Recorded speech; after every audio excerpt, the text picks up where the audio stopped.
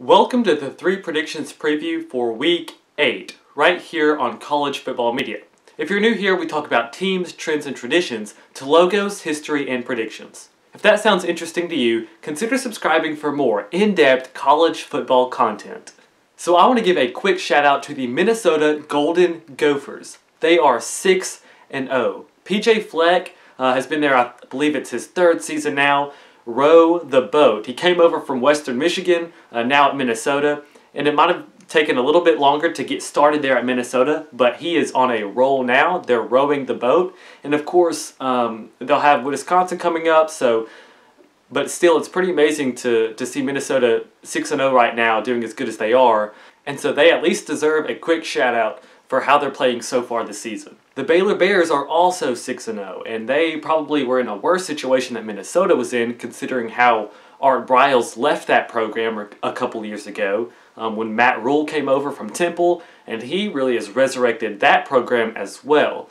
They're 6-0, of course they have Texas and Oklahoma ahead of them, and so they may not have much of an easier path than Minnesota either, but still pretty incredible to see where Baylor is at and how they're doing so far this season as well. Of course, the big game last week was Georgia and South Carolina, the huge upset that nobody expected. But you have to give a lot of credit to South Carolina and how they played that game. They deserved to win the game, but just about gave it up several times. But Georgia, on the other hand, either they'll bounce back or it could derail their whole season. We don't really know, only time will tell, but a little bit of at least a self-check moment for Georgia, and we'll see how they respond the rest of this season, but a great win for South Carolina and Will Muschamp's team. So for the Week 8 predictions, we're going to start with the Gridiron Guarantee. Oregon at Washington. It's the Apple Cup, and honestly, it might be one of the most underrated rivalries in college football. Oregon looks a lot better from the first loss they had this season. They continue to improve week after week, but now they travel to Washington. Oregon is favored by 2.5 points on the road and could see a tough test against the Huskies. But I guarantee that the Ducks will pull out with a win in this game. For the upset alert, I'm giving a little love to the group of 5 teams. Watch for Temple at SMU. And SMU has had a great season so far. They're undefeated, but Temple just had a huge upset against Memphis at home last week. And Temple has won 2 Power 5 games so far. They beat Maryland at home and they beat Georgia Tech at home. So Temple is doing pretty good. But from what I've been able to tell, I think they play better at home than they do on the road.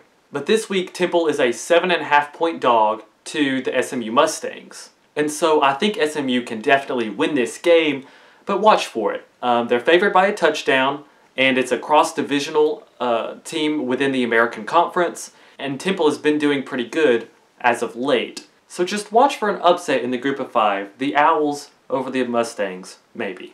Game of the week and College Game Day is in Pennsylvania for Michigan at Penn State. The Wolverines really need a big win. It could do them and Jim Harbaugh a lot of good. But the Nittany Lions are undefeated right now, and they get this game at home in a whiteout. Penn State is favored by 9 points in this game, and if Michigan is going to win, their offense has got to show up. And while I expect it to be a pretty good game and Michigan might be able to put up a fight, I think the Nittany Lions will be able to pull one out this week and get a win at home in such a big game. But let me know what you think in the comment section down below. If you enjoyed this video, hit the like button and subscribe for more college football content. You can check out some more videos right here. If you enjoyed this video, again, thank you so much for watching, and until next time, be goody now.